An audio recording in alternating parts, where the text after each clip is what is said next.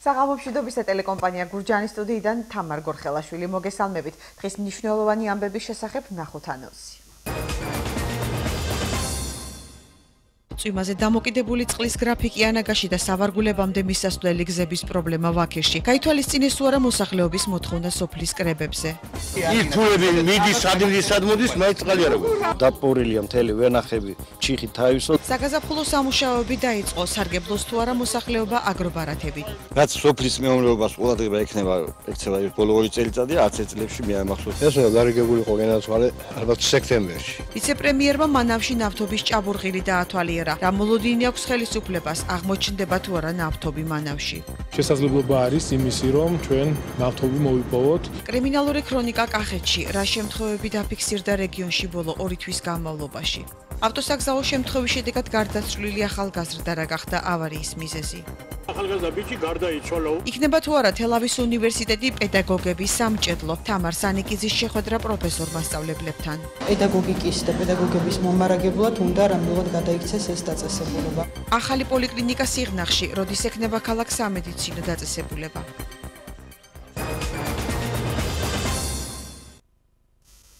ეთერშია ტელეკომპანია გურჯაანის მთავარი საინფორმაციო გამოშვება. წვიმაზე დამოკიდებული წყლის გრაფიკი ანაგაში და სავარგულებამდე მისასვლელი გზების პრობლემა ვაქირში. მოსახლეობის ნაწილი ამბობს, რომ პრიორიტეტები მათ გარეშე შეარჩიეს.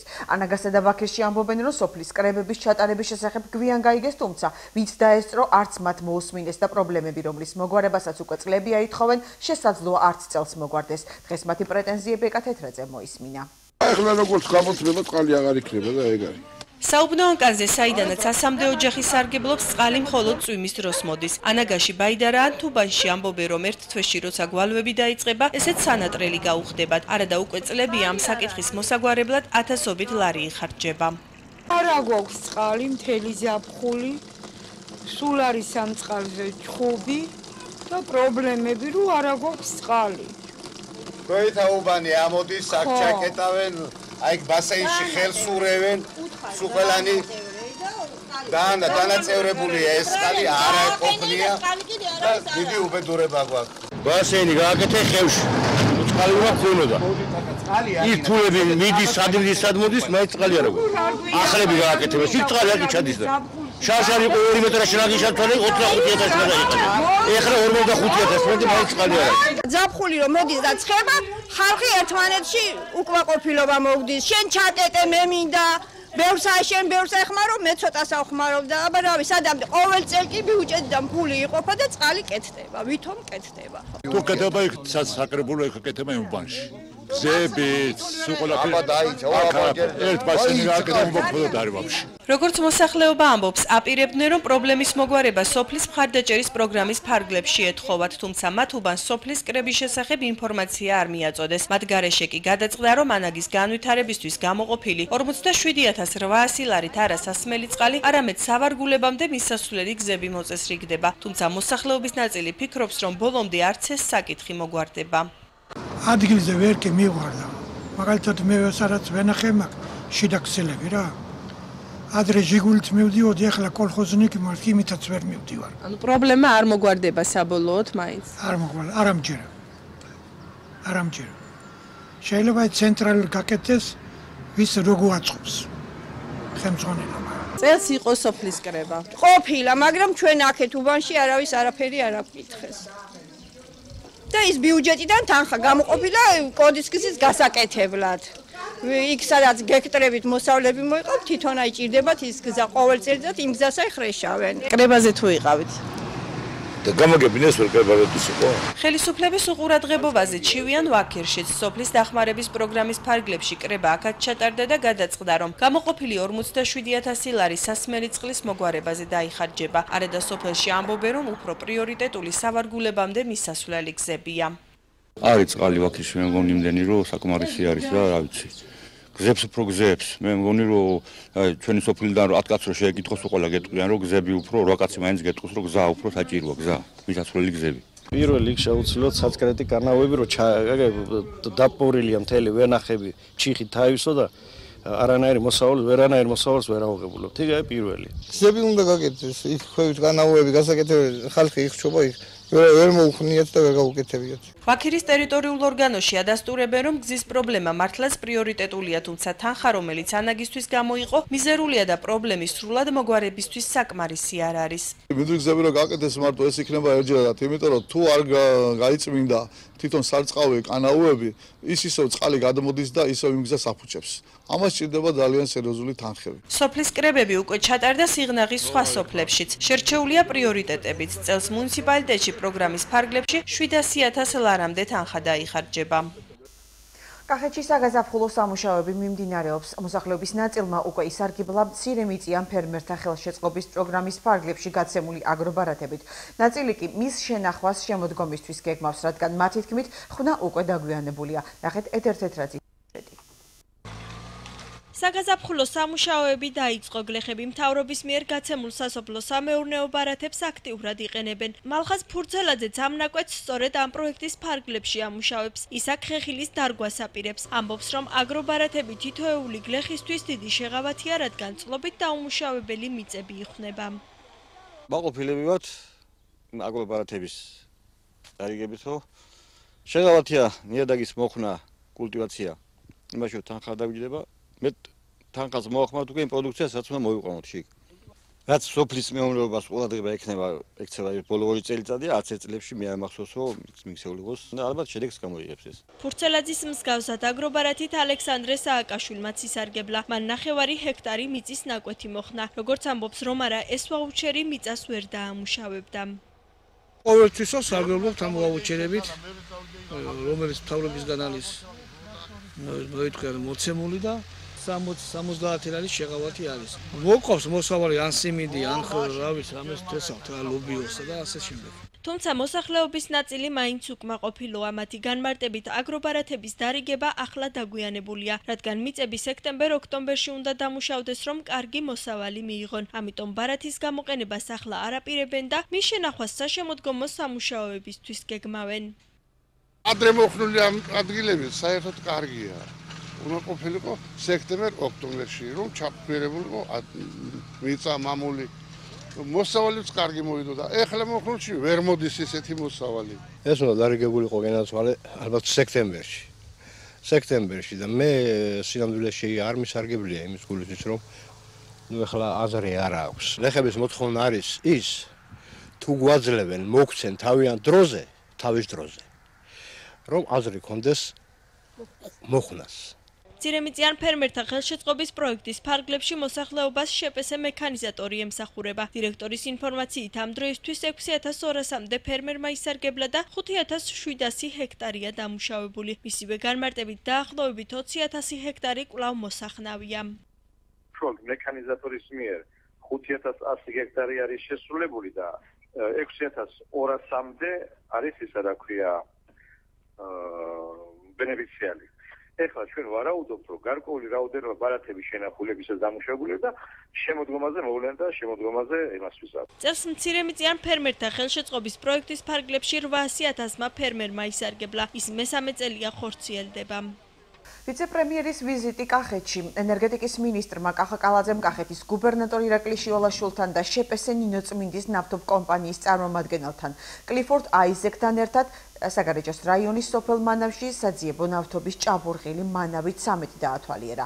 პროექტი, რომლის სავარაუდო ღირებულება $21 მილიონ მეტია, ნავთობის საძიებო სამუშაოებს მოიცავს. ამ დროისთვის ადგილზე ბურღვითი სამუშაოები 500 მეტრზეა განხორციელებული.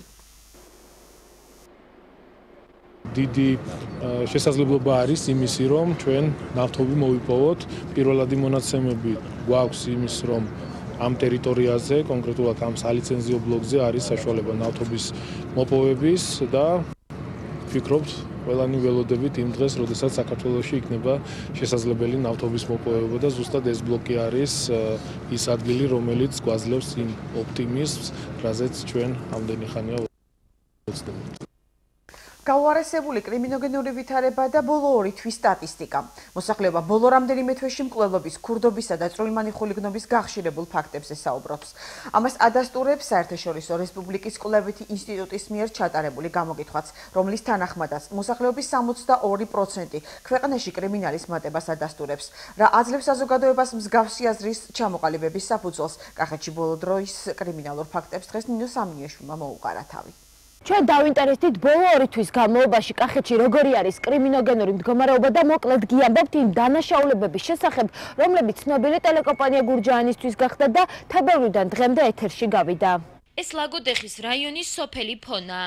აქ დაახლოებით 80 ოჯახი ცხოვრობს. ბოლო 3 თვის განმავლობაში აქაურებს 11 ცხენი და 7 ცხვარი მოპარეს. პოლიციამ 1 ცხენი საგარეჯოს რაიონში იპოვა და პატრონს ისე დაუბრუნა, რომ საქმის აღძვრა საჭიროდ აღარ ჩათვალა. აქაურების ინფორმაციით გახშირდა საყოფაცხოვრებო ნივთებისა და პროდუქტის ქურდობაც. გახშირდა რა თქმა უნდა, ქურდობის ფაქტები, ცხენები დაიკარგენ. ძროხა დაიკარგა, ჩემთან ეზოში 30 ლიტრიანი ახალი კასრული ალუმინის ამქონდა. წაიღე დღეს კასრული მოიპარეს, ხვალ კიდევ ბავშვს მეიპარა ვიღაცას რაღაცას და ასეა. თუ ამას თავიდან არ მიხედეს და ის ქურდი ვინცაა სოფელში, ეს თუ არ გამოვლინდა, ის თუ არ დაისაჯა, ეს განუკითხავობა ასე წავა ბოლომდე. 6 მარტს მელანსა და არაშენდაში მაღაზიები გაძარცვეს. 2 თებერვალს თელავის რაიონის სოფელ ყარაჯალაში მაღაზია გაქურდეს. 4 თებერვალს სიღნაღის რაიონის სოფელ ჯუგანში ლიბერტი ბანკის სერვის ცენტრი გატეხეს და 3000 ლარი გაიტაცეს. მანამდე მსგავსი ფაქტი ანაგასა და ბადიაურშიც მოხდა.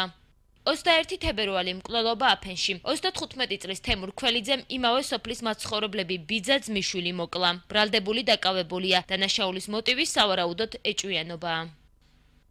როგორ შეიძლება ეჭვის ნიადაგზე 2 ადამიანი მოკლა? 24 მარტს გურჯაანში საპატრულო პოლიციის ეკიპაჟს ესროლეს. ბრალდებული 27 წლის მამაკაცი დაკავებულია. დანაშაულის მოტივი რა მიზეზით გაუხსნეს პატრულს ცეცხლი უცნობია.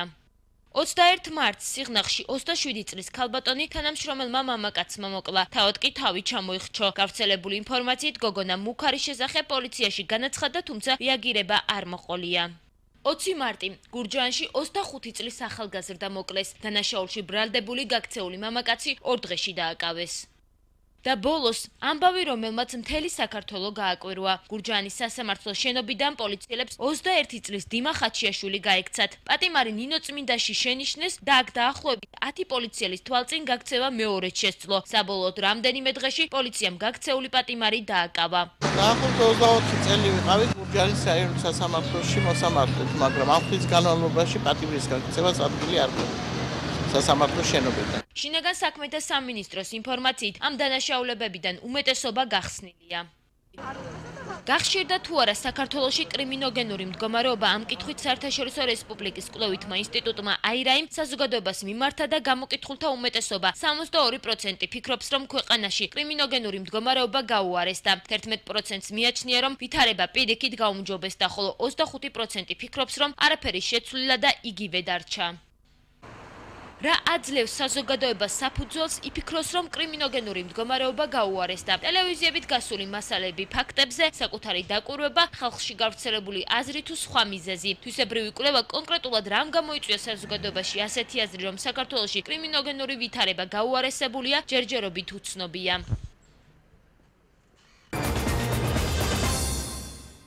ავტოსაგზაო შემთხვევის შედეგად გარდაცვლილი ახალგაზრდა რა გახდა ავარიის მიზეზი? ახალგაზრდა ბიჭი გარდაიცვალა. იქნება თუ არა თელავის უნივერსიტეტი პედაგოგების სამჭედლო? თამარ სანიკიძის შეხვედრა პროფესორ მასწავლებლებთან. პედაგოგიკის და პედაგოგების მომარაგებლად უნდა რამბულად გადაიქცეს ეს დაწესებულება. ახალი პოლიკლინიკა სიღნაღში, როდის ექნება ქალაქ სამედიცინო დაწესებულება?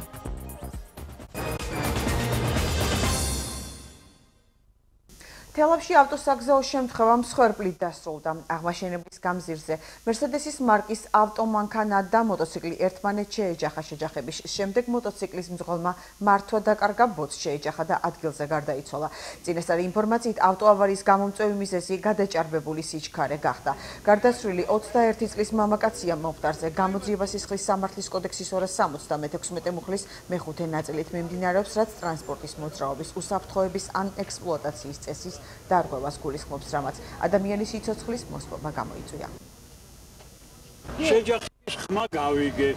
რო გავიგი გამოვედი გარეთ ხალხი უკვე იყო შეგროვებული იქ. მოტოციკლეტი შეეჯახა ავტომობილს და ეგ არის ბიჭი, ახალგაზრდა ბიჭი გარდაიცვალაო და ეგ არის მე მოხუცი კაცი ვარ, ვერ მივედი ახლო, არა მაქვს იმის გული რომ ახლო მივიდე და ხალხი იყო შემოხეული. რეგიონებში ახალი საკანონმდებლო ცვლილების განხილვა გრძელდება. ამჯერად განათლებისა და მეცნიერების მინისტრი თამარ სანიკიძე თელავის სახელმწიფო უნივერსიტეტში პროფესორ მასწავლებლებს, კახეთის რეგიონის საგანმანათლებლო რესურს ცენტრების ხელმძღვანელებსა და სკოლის დირექტორებს შეხვდა. შეხვედრაზე უწყების პირველმა პირმა და სქემაზე მომუშავე ექსპერტებმა მასწავლებელთა პროფესიული განვითარების ახალ გეგმაზე, მიზნებსა და მოსალოდნელ შედეგებზე ისაუბრეს.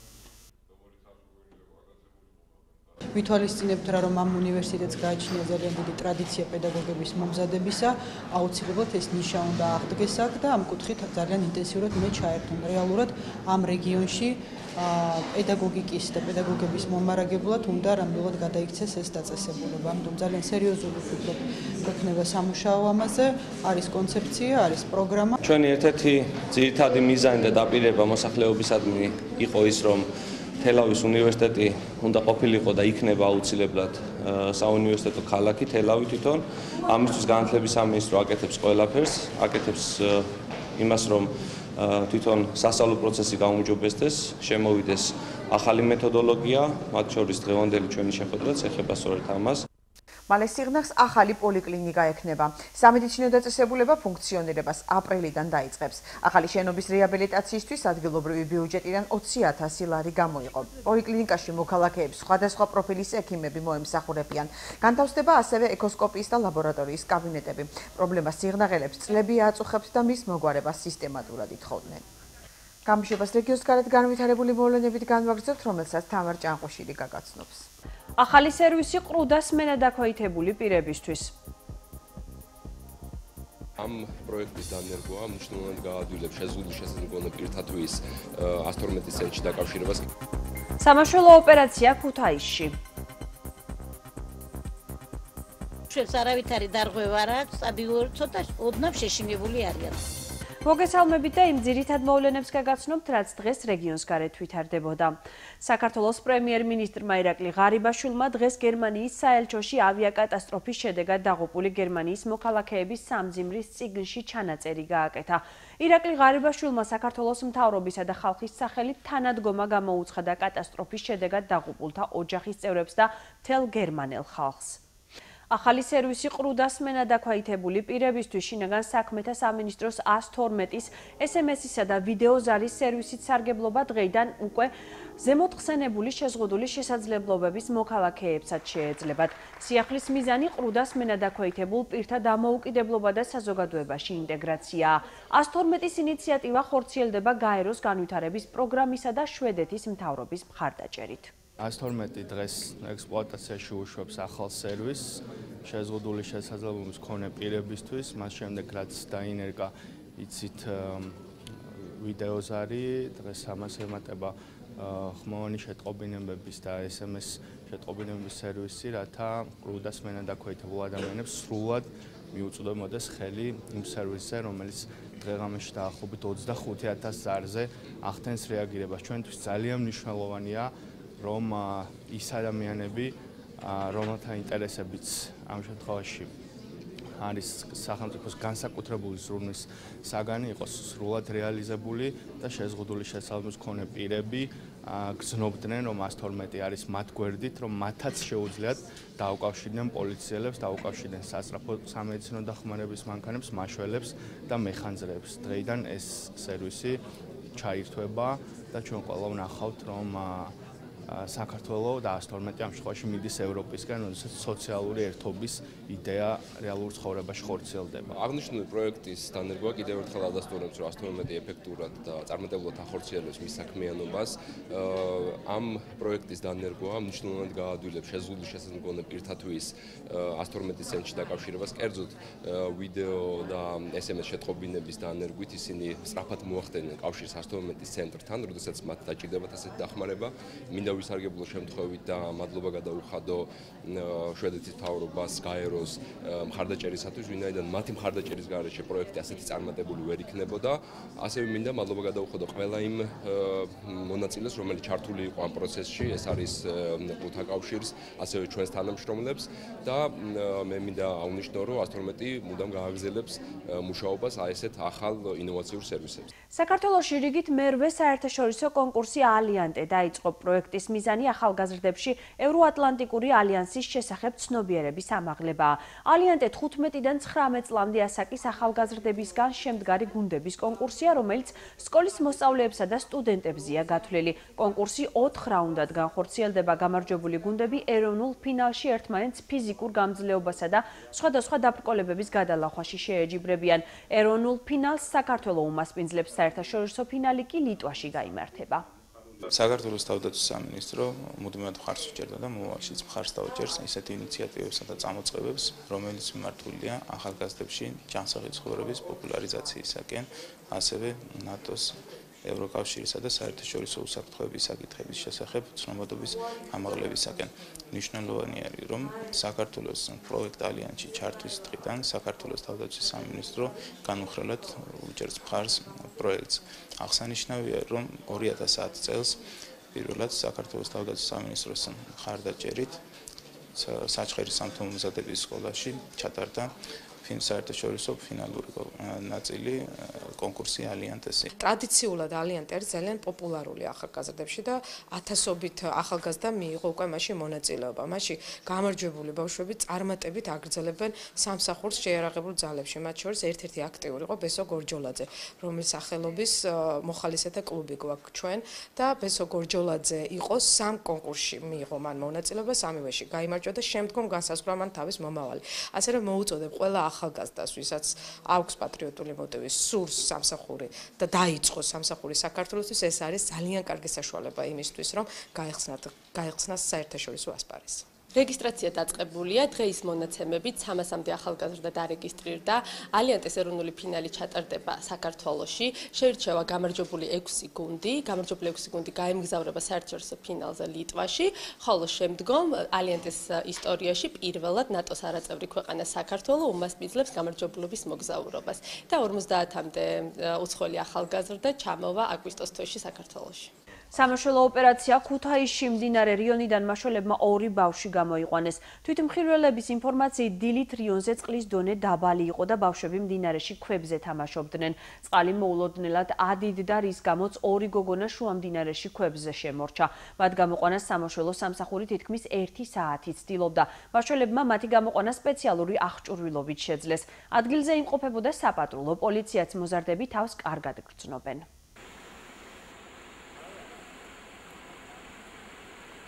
წყალი არ იყო საერთოდ აქ, ძალიან ისეთი დინება იყო და როდესაც მოვიდნენ ბავშვები, გადავიდნენ იქეთ სურათების გადასაღებად, როგორც მე ვხედავდი და ანუ როდესაც გადმოსვლა დააპირეს, ალბათ 5 წუთში, მალევე ბრუნდებოდნენ უკან, ერთი გადმოვიდა ნახევარზე და მეორე ვეღარ გადმოვიდა საერთოდ და მარტო ვიყავი აქ და კივილი დაიწყეს ბავშვებმა. ერთი კაცი იყო დაუძახე და მე ესე ხალხობა შეიკრიბა უცებ. გავიგე ყვილის შედეგ ხალხის მაურ რაღაცა აურზაურდა, წამოვიდი თუ არა და განმევიხედე ზევიდან და ბავშვები იყვნენ ქვაზე შემოვიჯარდა და ვიძახდნენ გუშველეო და მოვედით და ეს სამაშველოც მოვიდა ამასებაში და მოგვეშველა ყველანი. დიახ, რამდენი ბავშვი იყო და რამდენი 2 ბავშვი იყო და წლოვანება იქნებოდა რაღაცა 10-დან 12 წლამდე. და რატო იყავით იქ ჩასული? ის ფონს თუ გადააგდებ, სულის აგისურს არის, რომ შეიძლება გადაგდებ. და მაშინ წყალი არ იყო თქვენ რო ჩახვედით? ადიდებული არ იყო არა. რამდენი ხანში მოიმატა წყალი? 2 წუთიც არ იყო გასული. ჩავიდნენ თუ რა მოიმატა წყალი. ჩვენს არავით არის დარღვევა რა, სტაბილური ცოტა ოდნავ შეშინებული არიან, მხოლოდ და მხოლოდ დასველებული კიდე. ასეთი იყო დღეს რეგიონს გარეთ განვითარებული მოვლენები, მე გემშვიდობებით ნახვამდის.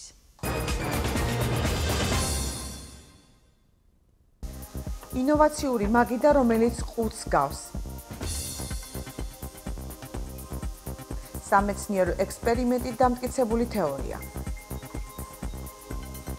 გამოშვებას უცხოეთის ამბებით განვაგრძობთ. ინტერნეტში პუტინის ყოფილი ცოლის სკანდალური ინტერვიუ ვრცელდება, სადაც ლუდმილა პუტინა აცხადებს, რომ მისი მეუღლე უკვე დიდი ხანია გარდაიცვალა და რუსეთს მისი ორეულები მართავენ. რუსული საინფორმაციო პორტალები, რომლებიც აღნიშნულ ინტერვიუს ავრცელებენ, ირწმუნებიან, რომ ლუდმილა პუტინამ ამის შესახებ გერმანულ გამოცემა Die Welt-თან ისაუბრა. თუმცა აღნიშნულ საიტზე ინტერვიუს დედანი არ იძებნება. ჩემი მეუღლე სამწუხაროდ უკვე დიდი ხანია აღარაა ცოცხალი. მინდა ეს საჯაროდ განვაცხადო, რადგან ვეღარ ვუყურებ, რაც მისი სახელით ხდება. ისინი საშინელი ადამიანები არიან და არაფრის წინაშე არ დაიხევენ უკან. მეშინია რომ ახლა მე და ჩემ შვილებსაც მოკლავენ ისე როგორც ის მოკლეს, აცხადებს ყოფილი პირველი ლედი. ნიუ-იორკში აფეთქების შედეგად ორი შენობა ჩამოინგრა, დაშავდა 20-ზე მეტი ადამიანი. BBC-ს ცნობით აფეთქებამ ხანძარი გამოიწვია, ცეცხლის ჩაქრობას 200-ზე მეტი მეხანძრე ცდილობდა. წინასწარი ცნობით აფეთქებამდე შენობაში ბუნებრივი აირი გაყავდათ. გამოძიების ცნობით აფეთქება გაზის აალებამ გამოიწვია. აფეთქება მანჰეტენზე მდებარე იმ შენობაში მოხდა, რომლის პირველ სართულზეც სუშის რესტორანი მდებარეობდა. სიერა-ლეონეში ებოლას ვირუსის სრულად აღმოფხვრის მიზნით 3-დღიანი კარანტინი გამოცხადდა. BBC-ს ცნობით დაახლოებით 6 მილიონ ადამიანს 72 საათის განმავლობაში სახლში მოუწევს ყოფნა. ამ დროის განმავლობაში მოხალისეები და მედიკოსები ყველა სახლს შეამოწმებენ იმისათვის, რათა ნახონ არის თუ არა ვინმე კიდევ დაინფიცირებული.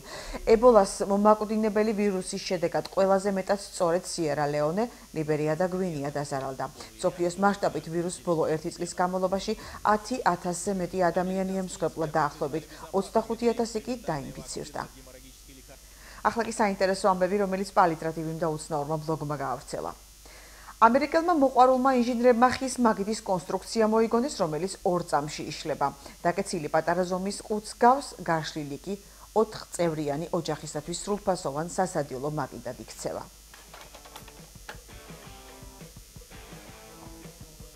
თვლით, რომ გაუცნობიერებლად გვიზიდავენ ადამიანები, რომელთა სახის ნაკვთები ჩვენს გავს. რამდენი ადამიანიცაა, იმდენი აზრია, მაგრამ ეს თეორია სამეცნიერო ექსპერიმენტებით მრავალჯერ ამტკიცდა. აი კიდევ ერთი მტკიცებულებაც. ვიდეოში 10 ცნობილ წყვილს ნახავთ, რომელთა სახის ნაკვთები ერთმანეთისას საოცრად გავს. მუბაკი კაბიძემ კიევში სოლო კონცერტი გამართა. ქართველმა მომღერალმა უკრაინელ მსმენელს სიურპრიზი მოუწყო. ვლადიმერ ივასიუკის ცნობილი უკრაინული სიმღერა ქართულად დარბაზთან ერთად შეასრულა.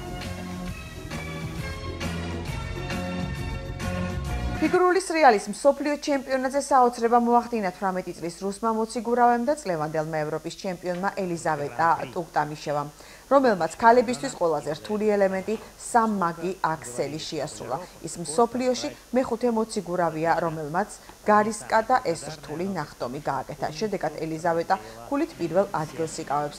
მას სულ ცოტა დააკლდა გაეუმჯობესებინა მსოფლიო რეკორდი, რომელიც 2014 წლის მსოფლიო ჩემპიონატზე იაპონელმა მოციგურავემ მაო ასადამ დაამყარა. საფრანგეთის ეროვნულმა ნაკრებმა ამხანაგური შეხვედრა ბრაზილიასთან გამართა და ანგარიშით 1-3 დამარცხდა. სტად დე პრენსზე ჩატარებულ მატჩში მასპინძლები რაფაელ ვარანის გოლით 21 წუთზე დაწინაურდნენ. მომდევნო ამხანაგურ მატჩს ევრო 2016-ის მასპინძელი საფრანგეთი 29 მარტს დანიის ეროვნულ გუნდთან გამართავს. ბრაზილია კი ჩილეს დაუპირისპირდება. ახლა კი ვნახოთ როგორი ამინდი იქნება ხვალ.